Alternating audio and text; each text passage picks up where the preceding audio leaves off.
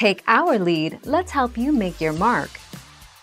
Our goal is your satisfaction. Let us show you the way. If the docking is done poorly, there could be physical complications like problems with urinating and defecating and nerve damage that causes pain later on as the puppy grows up. Bleeding during tail docking can be severe and puppies can die as a result.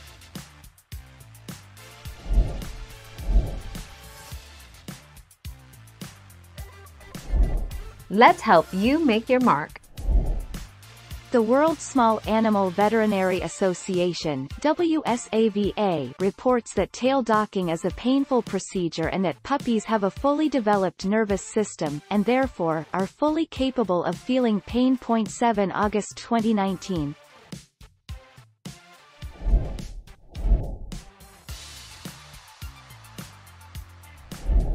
Make your mark, take our lead. Dogs who have their tails docked generally suffer no physical disadvantage. Just because a dog doesn't need his tail doesn't mean that removing it is ethical.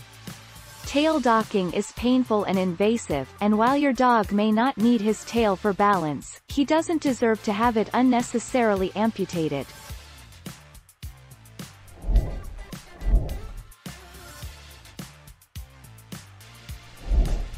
Take our lead. Tail docking a puppy is an inexpensive procedure.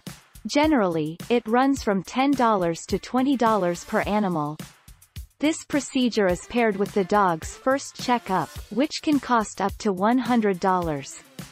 If the dog is older, the cost is greatly increased.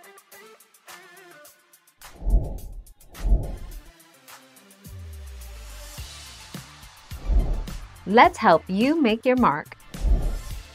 The ones we are most familiar dog breeds with docked tails include Australian Shepherd, Australian Stumpy Tail Cattle Dog, Brittany Spaniel, Danish Swedish Farm Dog, Jack Russell Terrier, Schipperke, and Pembroke Welsh Corgi.